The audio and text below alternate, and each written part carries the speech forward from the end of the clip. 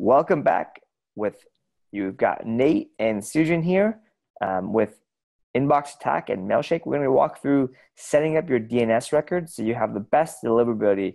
This is part 2 of a 3-part video on deliverability, getting your email in the inbox. Nate, all you here. This is way more technical than I know about, and Nate will do an awesome job just explaining it. All right. Thanks, Sujan. In the previous video, we looked at a general overview of how emails go step by step through a process to go from you hitting send to someone's actual inbox. The first obstacle to that is the DNS records. So we're going to start with the first one. SPF records. SPF records are what controls this mailed by line in an email. This email was an email I sent via MailChimp. And you'll notice that mcsv.net does not match inboxattack.com. One of the benefits of Mailshake is it allows you to update the SPF record so it matches. So if you're going after corporate clients, you want those records to match. Now, typically people have more than one email service they use. They may use SendGrid for receipts. They may use Mailshake for cold email. They may use MailChimp for newsletters. And what happens is people, what you're looking at here is a screenshot from Cloudflare. It's a DNS record manager that I use that is free, and I love it. It looks very similar in GoDaddy, wherever your DNS records live. Sometimes that's your web host, and sometimes that is where you purchased your domain originally.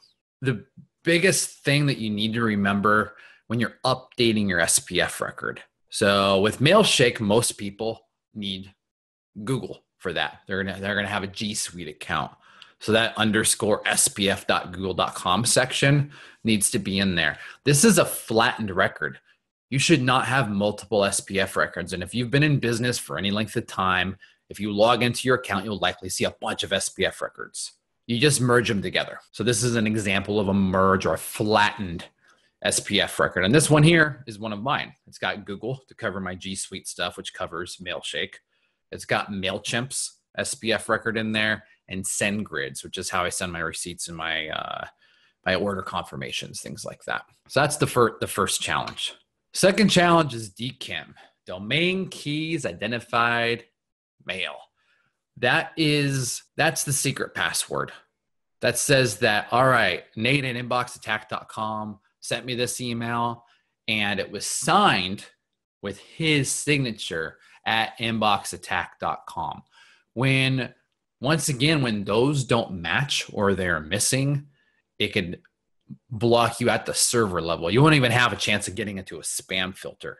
So that's something that you could do. Now, because Mailshake lives on top of G Suite, I thought it might be a good idea to show you where to get your actual DKIM record. So real quickly, you'll log into your G Suite account at admin.google.com, click on apps, click on G Suite, click on Gmail, and you scroll down a little bit and there will be an authenticate email section. In there's a button that'll say generate a record for your domain, and it'll spit out a record name, which usually goes on the left side when you're updating your records, and the actual record value, which will say DKIM. RSA is just a type of key. It's a security thing, and a really, really long chunk of gobbledygook. And all that needs to be done is copy, paste it, and save. When that's done, you hit authenticate, and sometimes it takes a day or two. But once that's done, now you have a proper DKIM record and your deliverability will absolutely get better. So this is what it would look like in Cloudflare and frankly, most other hosts and domain managers. The issue when you have multiple email platforms is that every single email platform is going to need its own SPF record, its own DKIM record. SPF records need to be flattened.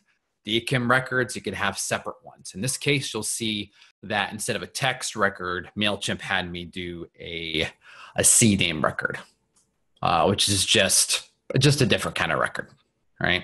And as I said, with all of this stuff, it's copy and paste. If you have access to all the platforms and have the records ready, a lot of that you could just Google it. You can Google G Suite SPF records. Once that's done, it's just copy and paste. It's one and done. Once you set it up, you will never have to touch it again. All right, DMARC. This one is becoming a bigger deal. You do not need to have a DMARC record to send emails, but if you're going after bigger clients that have bigger email servers, you need it. Instead of having to deal with all the nerdiness of a DMARC record, there's a lot of free account platforms. I use one called DMARCian. And you'll see once again, it generates a record. What DMARC is it's like your passport. It says, hey, this person's SPF record, good to go. It matches. This person's DKIM record, it looks good. This person looks legit. DMARC is like getting your passport to be able to travel around the world. It's your traveler's visa. Technically, all it does is keeps your email from getting spoofed. So if someone is trying to send emails as you but isn't you, this will let you know. But it's having that stamp. It's like the highest level of identification you could have. Once again, this is free and it's one and done. You set it up once, you don't touch it again. One of the things that you'll notice with DMARC is it'll allow you to troubleshoot sending problems. This is from my account, and you'll see that I have a SPF issue, a send grid on some of my transactional emails, which is likely generated by maybe a plugin or something.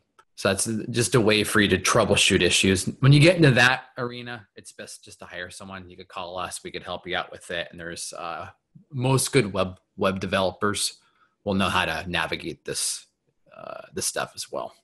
All right, guys, that's it.